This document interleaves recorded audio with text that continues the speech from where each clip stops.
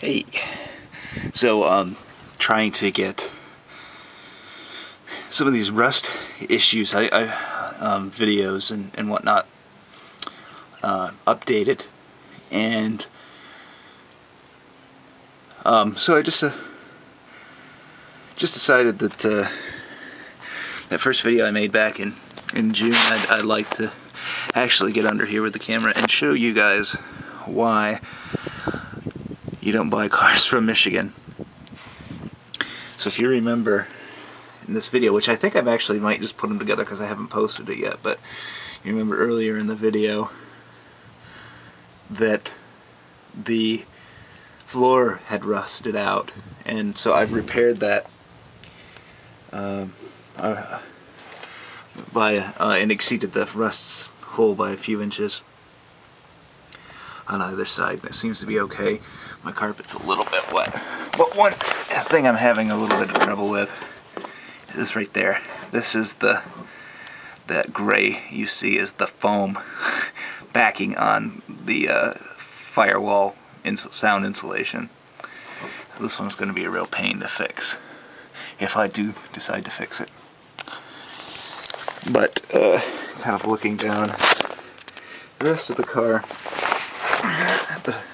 they use very thin sheet metal to build these cars, or the cancer's taking hold. But this is, I don't know if you really can see that on TV, on the camera, but there we go.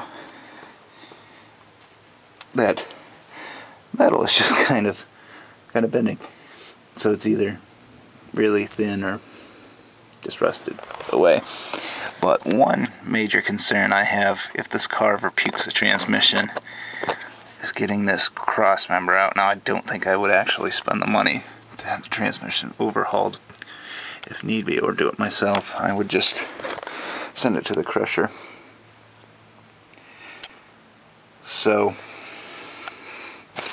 anyway, they sold a lot of cars outside of the Rust Belt, northeast and along coastal areas, and well, it might cost you a little more to get a clean rust-free car.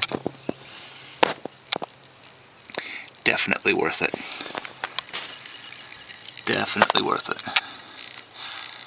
I think this would be a car that would give pisser nightmares. Either that or put his kids through college a couple of times.